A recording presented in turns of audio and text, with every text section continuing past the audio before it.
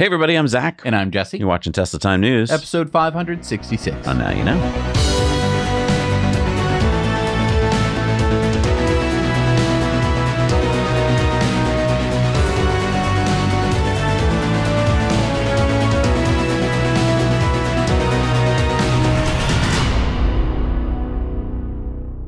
Well, Happy New Year, everybody. Yeah. And as we start this new year, let's recap Tesla's 2025. And let's start with the fact that Well, wait, what was that last part? Elon said Tesla Model Y is now officially the world's best-selling car for the third year in a row. Nice. So the Tesla Model Y was the best-selling car in the world in 2025. As it was in 2024 and 2023. 3 years in a row. Yep. Has that ever happened before? Probably. Okay. And Tesla just published their 2025 recap video. You know, when we started Tesla, the goal was to accelerate the advent of sustainable energy, and that's what we've done. We need to update our mission, which is to achieve sustainable abundance.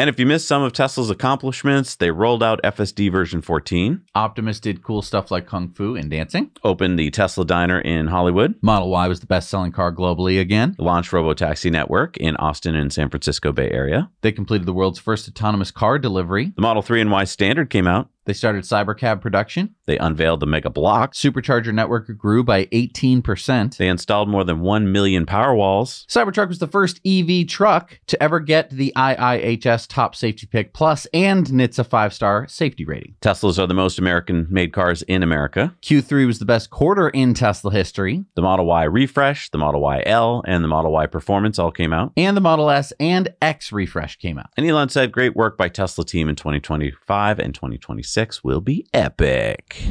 Wait, so in the Tesla video we just saw, it said Cybercab started production in 2025? Well, Elon responded to that question on X. He said, just testing the production system. Real production ramp starts in April. Officially, I guess it technically started, but isn't going to really start till April.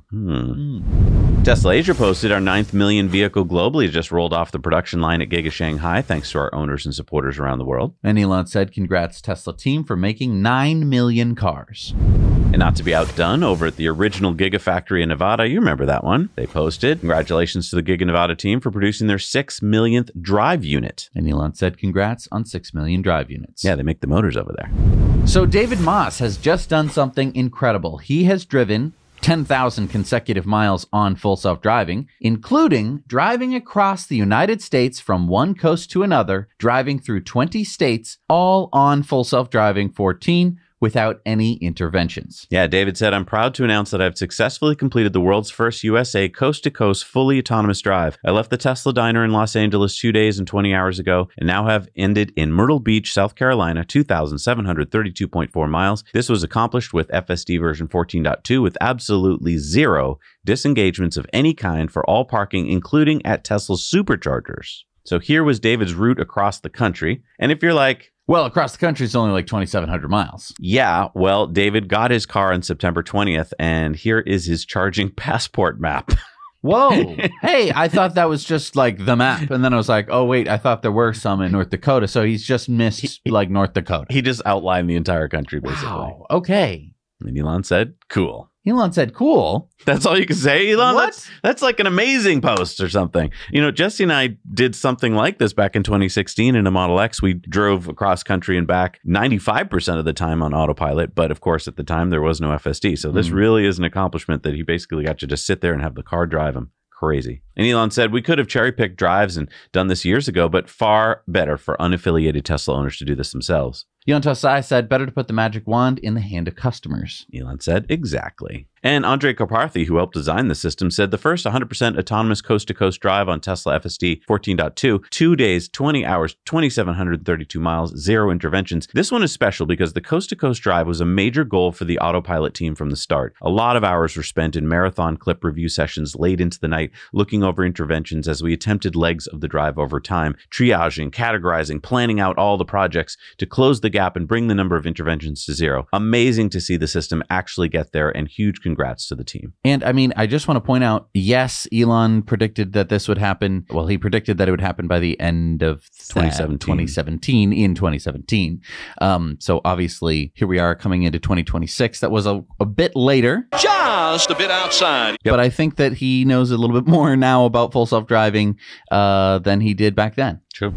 So the Boring Company posted Vegas Loop drop-off at the airport, still in the early phases of the program, providing a small number of rides each day. The ride includes both the tunnel portion and a long surface portion, with the latter shifting to subsurface when the 2.25-mile airport connector twin tunnels open, hopefully in Q1 of this year, thanks to the LA airport and so forth for reaching this milestone. So yeah, that's really cool news that pretty soon when that connector opens up, you'll be able to take a Tesla from the airport to the convention center autonomously. And I think long-term, if the Boring Company can open more tunnels in different cities, then I think robo-taxis are going to be able to take them, you know, where you have a mix of both surface streets and subsurface, you know, tunnel shortcuts. Yeah. Do you want to pay $1 more to not be stuck in traffic? I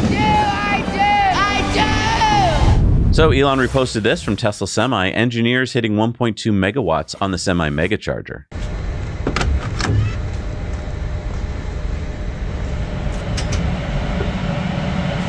It's 15, 16. 124, 193, 271, 351, 430, 525, 628, 738, 851, 981, 1111. Oh yes, nice. 1206. Woohoo! Don't shake. How excited they are as they hit that. That must be so great. I wonder the video before that if like, oh, it only hit 1.1. And it's crazy because they've just redesigned the Megacharger plug. I know. So it's gone from a really big, huge thing to, I mean, it's still huge because it's 1.2 megawatts. Isn't that like a neighborhood, a town? That's a lot of houses, yeah. All right, it's time for the Cybertruck Roundup. Yeehaw! The Cybertruck Roundup. Elon reposted this from Cybertruck. Grandma, you rock. And if you want to see why, here it is. Oh, I always press too hard. And it's taken us now. God, I never ever thought I'd see this. You know, I am kind of glad that I lived as long as I have. So, I never would have known that anything like this could ever exist. is it pretty crazy? Yeah, it is. Look at that. It even stops for a stop sign. Good for you. That's awesome. And we're seeing more and more of these videos because Tesla was smart. They made FSD free for the holiday season so everyone could go check it out. And a lot of people got hooked. All right, time for some SpaceX news. So Tesla accomplished an incredible amount in 2025. How about SpaceX? Well, Steve Jurvetson, who's on the board of SpaceX, says it's a wrap. In 2025, SpaceX not only set a new record for launches in a year, they launched more rockets in a single year than the Space Shuttle, Apollo, and Gemini programs did in their combined history. Congrats, and so excited for what 2026 will bring. Yeah, we're talking about highlights like 165 Falcon 9 flights. Alone, that is 85% of U.S. orbital launches. We had 5 Starship test flights in 2025. We had the 500th launch of a previously flown Falcon booster, and over 3,000 Starlink satellites launched in 2025 alone. And Elon said, well done, SpaceX team, on a record year. We grow ever closer to the moon and Mars. And Starlink now has 6 million direct-to-cell monthly customers. Over 400 million people around the world have access to Starlink's direct-to-cell service across 22 countries and 6 continents, and it could save your life. Yeah, so make sure that your phone is compatible because you may not need it all the time, but that one time when you're stuck, you may want to be able to reach somebody. All right, it's time for our video contributor stories. Remember, send us your stories, 2 minutes or less, shoot them in landscape, no wind noise, and make it good audio, and send it to hello@nowyouknowchannel.com. What do we got today? Rex was driving home at night when this happened. So what's neat is that we can see exactly what happened because Rex shared these screenshots with the car's telemetry. So you can see that after his car passes that truck, it slows down from 47 miles an hour to 38 miles an hour. So 9 miles an hour in 1 second because the car detected the deer. Interesting.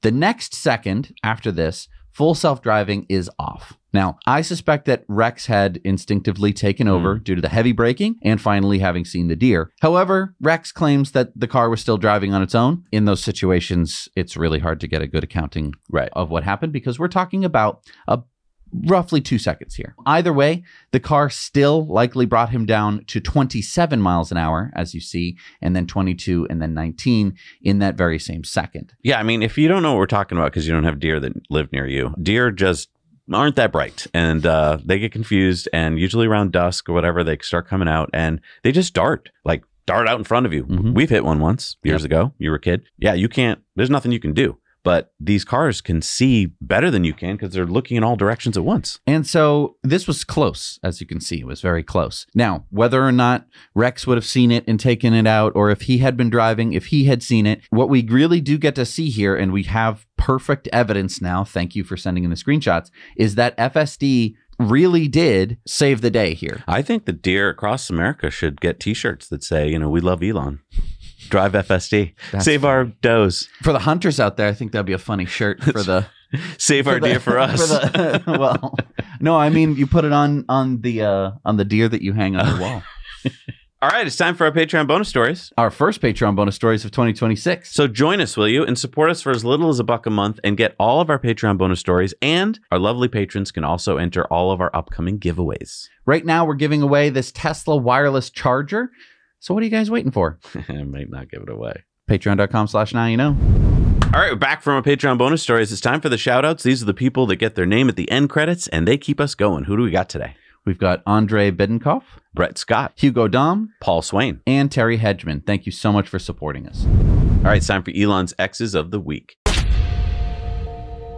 Tolly said, Elon's stocks aren't wealth. If the number of Tesla shares doubles, the world isn't any richer. If the number of Tesla cars doubled, it's measurably richer. And Elon said, correct. My Tesla and SpaceX shares, which are almost all of my wealth, only go up in value as a function of how much useful product these companies produce and service. This means that my wealth can only increase due to producing more products and services for the public. Moreover, anyone else who is a shareholder in Tesla and SpaceX, which includes employees, participates in the upside of stock appreciation. That is because I'm a maker, not a taker, like the Bernie Sanders type politician of the world. They take and they're on the take because they cannot or will not make. Elon said, as I was saying in February this year, and this is what he said in February 11th, at this point, I'm 100% certain that the magnitude of the fraud in the federal entitlement, Social Security, Medicare, Medicaid, welfare, disability, etc., exceeds the combined sum of every private scam you've ever heard by far. I guess he was right. He said the Somali scams have been happening for at least a decade and got bigger and more brazen every year. When the authorities like Trader Tim Walz refused to do anything, the Somalis and many other groups were imported, given government handouts, and allowed to do fraud without prosecution in order to ensure that a Democrat would win the election in that district. Nick Shirley says this isn't a left versus right issue. Fraud is fraud. Have you noticed the mainstream media and the left are trying to make it political? Elon said, should be nonpartisan, but it isn't, because Dems and their donors are the fraudsters. Chamath Palihapitiya said, this is insane. With no desire to stop the fraud, California politicians insist that they will start taxing property and assets of the richest Californians now. Elon says correct. They would much rather raise taxes than fix fraud. Tesla Optimus posted, I've been walking around the Tesla office for weeks and they still haven't gotten me a badge. Elon said the Optimus hardware and Tesla AI teams are doing incredible work. Doge HHS says the HHS Doge team has expanded the Defend the Spend system to require all ACF payments across America to be justified. Elon said this straightforward proof of work requirement, which is trivial for any legitimate organization to provide, is basic common sense and will have a very positive effect on reducing fraud. New York Post posted, Minnesota daycare scandal sparks concern over election policy policy that allows a voter to vouch for others, made for fraud. Elon said vouching for randos during critical elections is nuts. Yeah, you can go into the polling place and vouch for 8 other people. You just go, yeah, they're with me. What?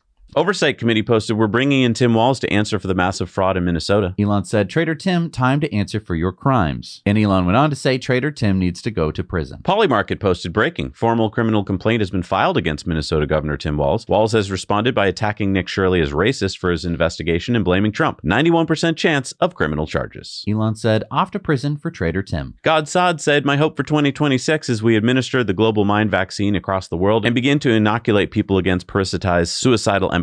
Happy New Year. Elon said that would be amazing. Elon went on to say that Neuralink will start high-volume production of brain-computer interface devices and move to a streamlined, almost entirely automated surgical procedure in 2026. Device threads will go through the dura without the need to remove it. This is a big deal. So you don't have to have like that quarter-sized hole made in your head? You still have to have your skull cut, but Okay. you don't have to have the peel of your brain removed. That's a little better. Yeah.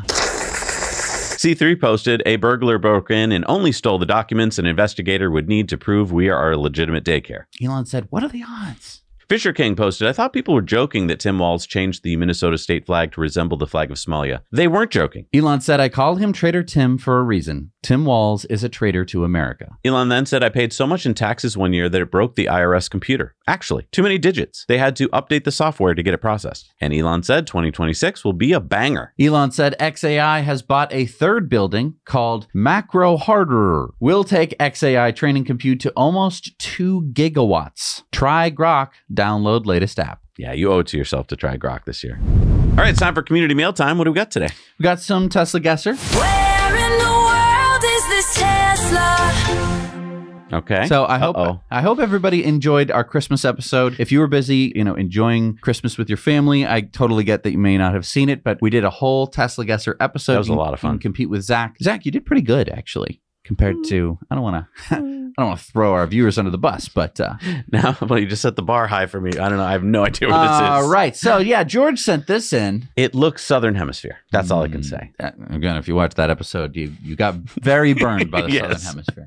Emmanuel sent this one in. Points if you can tell me the maker of the car. Again, License plate is not helping me. we're here. just looking for the country here. Oh, gosh. All right, next, Hans sent these in. All of these pictures are in the same place. So Okay, they're different cars, but It looks Latin to me. The sun looks like the warmth of the looks like Latin country. Okay. Interesting. Okay. And then Emmanuel, this is a different Emmanuel, by the way, than the one who sent the other one. He sent this one in. Check this out. Oh, Optimus. Yeah, so we gotta know where this is. I had our editors skip part of the video that made it a little too obvious. Okay. But just, take a look at it. Obviously, Optimus doesn't tell you where. Yeah, I'm looking at like the police officer words. Oh, these are tough ones. Uh-huh. I don't know. All right, are you ready to find out where Yes. in the world these things are? Yeah, I'm not even going to guess on most of them because I'm sure I'd be wrong. Okay, you first guess? Yeah, Southern Hemisphere. Jorge, so El Salvador. Mexico City. Oh, okay, wasn't too far. Not too bad. All right. Northern Hemisphere. Right, that's true. Emmanuel? I have no idea. Thailand. I have no idea what the car is. Yeah. It is a Mahindra BE6. Mahindra, of course, is an Indian car so it's in manufacturer. India. Okay. This is near Bengaluru, India. Next, I said Latin country. Was I close? yeah, Puerto Vallarta, Mexico. Oh, all right. So there you go. We got the cool Cybertruck Two there. from Mexico. Two That's great. Cybertrucks in Mexico this week. That's awesome. And then this one, I'm going to show the beginning of this clip Okay. from Germany. And you can see it's at the Mall of Berlin in Germany. Nice. So- Optimus has been traveling then. Yeah, That's nice great. big crowd handing out popcorn as only Optimus can do. Thank you so much for joining us, everybody. Don't forget to head on over to Patreon. We have a giveaway going on right now, as we have been for months straight. So if you join us for as little as $1 a month, you can enter all of our giveaways. We're giving away thousands of dollars worth of stuff. So totally worth it because your odds are really good. We'll see you guys again on Sunday. Now you know.